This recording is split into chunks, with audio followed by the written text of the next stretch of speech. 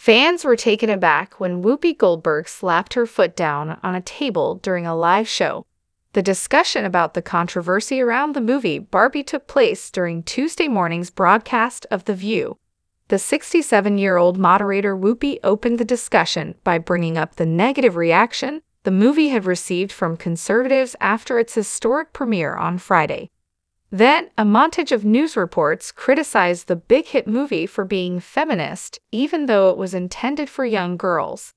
Whoopi instantly responded with a clap and a shout, "It's a movie," as she appeared confused by the remarks. The actress made her point, to laughter and applause from the studio audience before she went on.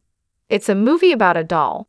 Whoopi emphasized and described the film's innocence, which was demonstrated by the absence of any sexual content or swearing.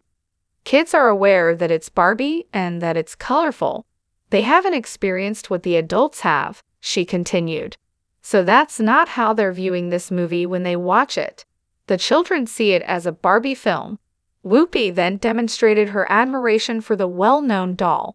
The Oscar winner remarked, "Look, I love my Barbie," as she threw her foot down on the table to display her white boots with a clear heel that had pictures of Barbie.